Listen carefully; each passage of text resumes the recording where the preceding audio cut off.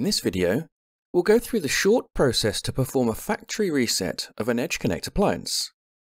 This process mainly applies to hardware appliances, since EdgeConnect Virtual can be deleted and redeployed from OVA or other installation package. That said, it is technically possible to use this factory reset procedure on an ECV as well. Before we get started, we will first discuss the prerequisites, detail what will happen to your appliance, and we'll demo the process. To be able to perform the factory reset, you'll need the following prerequisites. CLI access. This can be using the physical console port for hardware appliances or the virtual console for ECV. This is the preferred option, since a factory reset may cause you to lose access to the appliance via an IP address you may be relying on. CLI access can also be achieved via SSH or the Orchestrator's CLI session feature, but unless you know that you'll still be able to access the appliance, via some DHCP interface for example, this is not the recommended option here. As well as CLI access, you'll need administrative privileges. Typically this is the local admin account, but it could also be a login from a remote authentication server. You'll need to be able to log in as a user with admin rights to be able to issue the factory reset command. Lastly, just to reiterate, you'll need a way to access the appliance after the configuration has been reset. The physical or virtual console ports will provide you that access to reconfigure the appliance. When a factory reset is performed, the configuration databases are erased, and all settings are returned to their default factory state. This includes all interface IP addresses.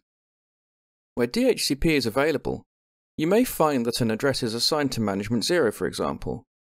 Management 1 is always available via 169.254.0.1 for most hardware appliances. It should also be noted that a factory reset removes the option to revert back to previous versions. A configuration database is stored per version, so when factory reset is invoked, those previous version files are also erased. So please be aware that there isn't an undo option once a factory reset has been performed. You can take a snapshot for ECV prior to factory reset, but I can't think of a good reason why you'd want to. As a general note, it is possible to use older versions of ECOS, but you'll need to factory reset to force the older version to boot. For example, if you receive a replacement hardware appliance and you need it to be running on an older version. We have a KB article that discusses this in detail. Search for downgrade in our knowledge base. The process for performing a factory reset is quick and easy. First, connect to the appliance console, ideally using the physical or virtual console port. For this demo, I'm using ECV, but this will look the same for a physical appliance as well. Log in as admin or a user with administrative privileges and enter the password. By default this is admin, but it is expected to be something different if the unit was in production. Type EN for enable mode and press enter. Type config T to enter configuration mode and press enter. Next, type reboot empty-db and press enter. Once you press enter here, the appliance will immediately begin the process of rebooting and erasing the configuration files. It takes about the same time as a normal reboot, so it won't be long before your appliance is back up and running, in its default state.